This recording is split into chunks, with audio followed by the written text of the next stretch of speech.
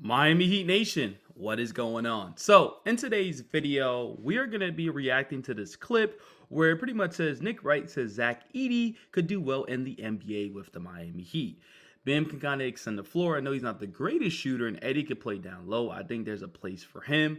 What do you think of Edey, I believe, and a Bam front court? Now, before we do start this video and before we go all in and listen to this clip, if you guys are diehard Miami Heat fans and want to stay updated to all Miami Heat content, this is the perfect channel for y'all. So smash the subscribe button, turn on post notifications, drop a like, and comment down. And also, y'all see my fresh lineup. I know y'all see me. Yeah, I'm about to get on it, you know what I'm saying? Hey. Anyways, though, but look, we're going to listen to the clip, and let's see what you guys think. If you can get him on a team, DeMonte, like Miami, that has a rim protector who can guard on the perimeter and Bam. Facts. And he can add some, Bam can kind of extend the floor, but he's not the greatest shooter in the world. I understand that. And Edey can play down low. I think there's a place for him. And I know some people have said, what about on the Spurs? Just try to create like the craziest, longest team. And Wemby's playing out on the perimeter. He's down low. So I think there's a place for him in the NBA. And I didn't think that before the tournament. You know what's crazy? Going to the Spurs part, I know this is not a Spurs channel, but that would be kind of wild to have Victor and Edey, like Victor on top of the key and Edey in the top of the in the paint. That would be wild. But going to what he was saying about Bam, Bam has been working on that shot and has been more consistent this year shooting the three-pointer, and he said it's here to stay. And hopefully throughout the years he continues to get better, more confident with that mid-range and spreading out to hit the three, right? He's going crazy this year every time Bam has hit in the three the first game, and then it just second game, third game, it just been happening more frequently. And hopefully in the play-in, in the playoffs, he continues to do that because we don't need it at the high clip. We don't need him to be a Steph Curry type, but we need him at least around that 34, 35 range, which the defense will respect him.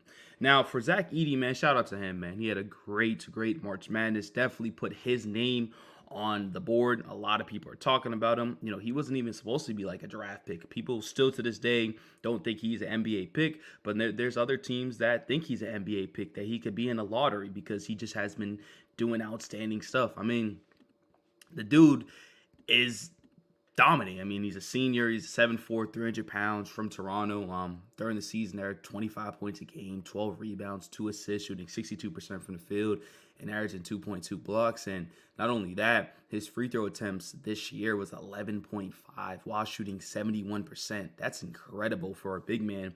And the last 5 games or 6 or 7 games, whatever, he put up 40, 27, 23, 30, and 28. And in the national championship, he did lose, but he still put up 37 points, 10 rebounds in 39 minutes, which is incredible. He had obviously 10 rebounds and stuff like that. Shot 60% from the field, shot 70% from the free throw line. He did have 3 personal fouls, but he was pretty much their leading scorer every single game in that tournament. He had 37, the team scored 60, so they relied on this dude.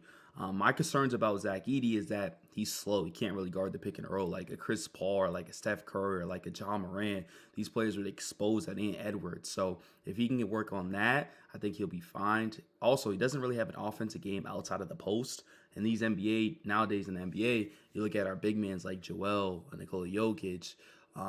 They can spread out the floor. Karl Anthony Towns. Rudy Gobert doesn't, but he's great at what he does, and that's why he's still in the league. You know, when you look at these 7'4" guys that have been getting opportunities, given chances, like a Taco Fall, Moses Brown, Nassim Deep, Boban, but I can't even pronounce his damn name. I'm not even going to say it. They don't really last long in this league.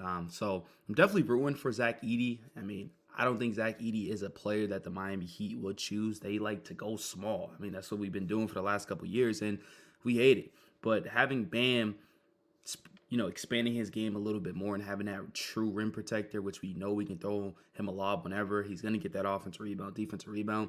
I think it would be huge. Do I take the risk on him in a first-round pick? I don't know. In the second round, I just don't think he would be there. So we'll see what you guys think about a Zach Edey x Bam. I think it would be interesting, but I just don't really see it happening. But at the end of the day, I'm still rooting for the dude, and I still think he will eventually get drafted, especially after this March Madness. He went crazy. So, but if y'all enjoyed today's video, and if y'all agree with Nick Wright or disagree with Nick Wright, comment down, drop a like, and all that good stuff. I appreciate all the support, and I'm out of here. Peace.